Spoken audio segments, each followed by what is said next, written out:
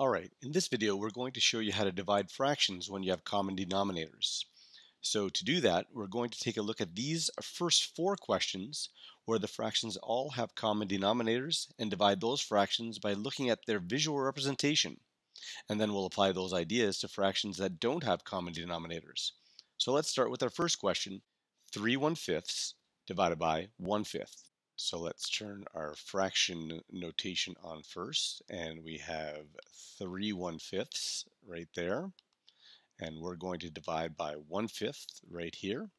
And so we can see that 1/5 physically goes into 3/1/5 three times. So now let's look at 6/1/8 divided by 3/1/8. So there's 6/1/8, and we're going to divide by 3/1/8. So we want to see how many times this piece goes into our 6/1/8. And you can see that's 2 times. Now let's look at one where the answer won't be a whole number. 4/1/6 divided by 3/1/6. So there's 4/1/6 and there's 3/1/6. So we want to see how many times this piece goes into 4/1/6. So we can see that's going to be a little bit more than one piece, but not more than two. And if we take the fraction signs off, we can see that that whole piece is made up of three equal pieces. And so we have one whole piece and one of those three equal pieces. So 1 and 1/3. And that is the same as 4/1/3. Finally, let's take a look at one where the answer is not only not a whole number, but less than 1. So 2/1/3 divided by 5/1/3. There's 2/1/3, and there is 5/1/3. So now this is what we're dividing into our 2/1/3. And so you can see that it's definitely less than 1. And so when we turn off the fraction symbols, we can see that this whole piece is made up of 5 equal pieces, of which we're asking ourselves what proportion of our whole is this piece. And we can see that it is 2 out of the 5 pieces, or 2/1/5. So now that we've done these questions, you might ask your students if they see any patterns emerging. You might have to give them a few more examples of dividing fractions with common denominators, but hopefully they will notice that when dividing a fraction with a common denominator, there are similar related questions that have the same answer when just dividing whole numbers. That is, 3/1/5 divided by 1/5 is the same as 3 divided by 1, or 4/1/6 divided by 3/1/6 is the same as 4 divided by 3. In fact, 6 divided by 3 will yield the same answer as 6/1/8 divided by 3/1/8, and yields the same answer as 6 of anything divided by 3 of those same things, all being equal to 2. So by looking at our fractions in terms of their unit fraction, the division becomes as simple as dividing whole numbers. So now let's take a look at some questions when we don't have common denominators in both fractions. So first we'll look at 3/1/2 divided by 4/1/5. So there's 3/1/2, and we're dividing by 4/1/5. There's 4/1/5. So we want to see how many of these fit into our 3/1/2. So we can see that it's 1 and almost 2, but not quite 2 of them. So in the same way as before, we're going to break this up into some equal pieces, but we want our equal pieces to be the same size in both our 4/1/5 and our 3/1/2.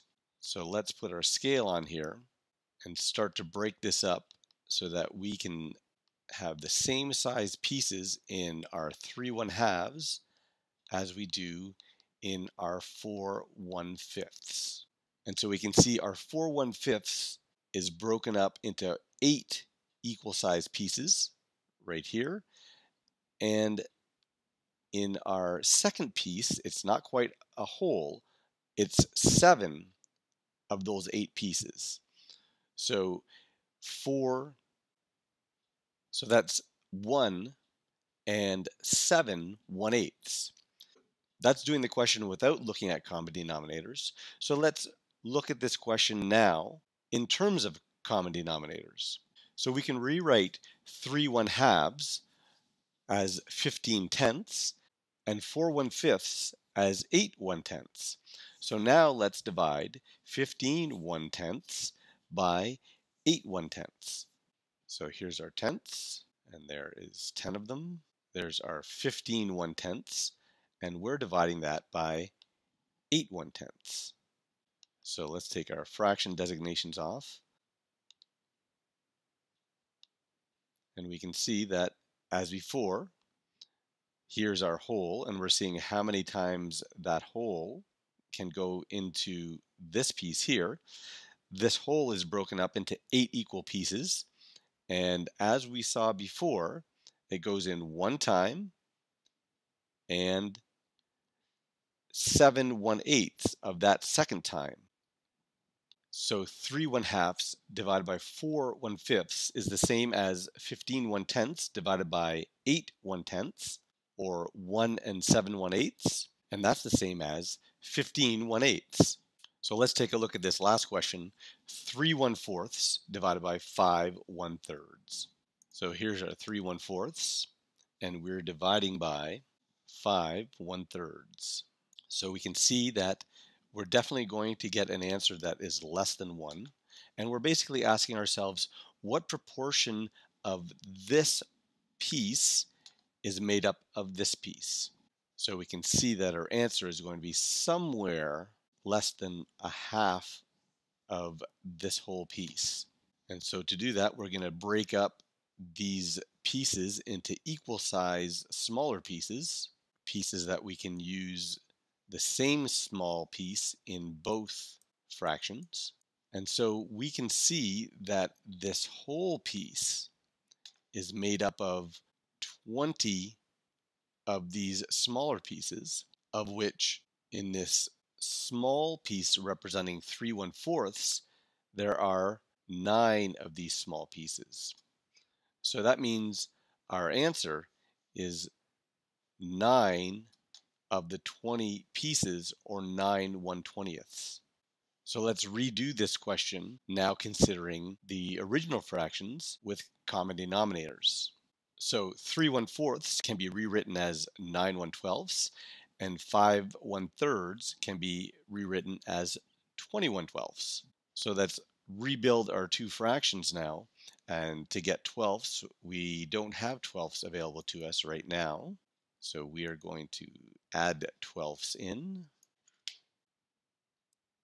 And so we want our original question, which was 9/112ths. So there is 9/12ths. Let's put our fractions in there temporarily.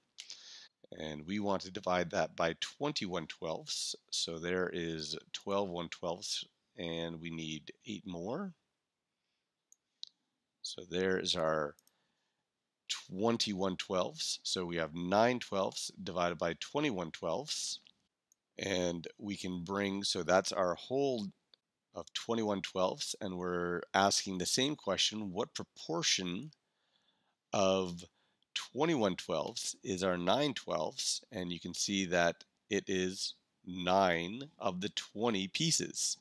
So there are 20 pieces in our whole, and the proportion that we were talking about has 9 of them.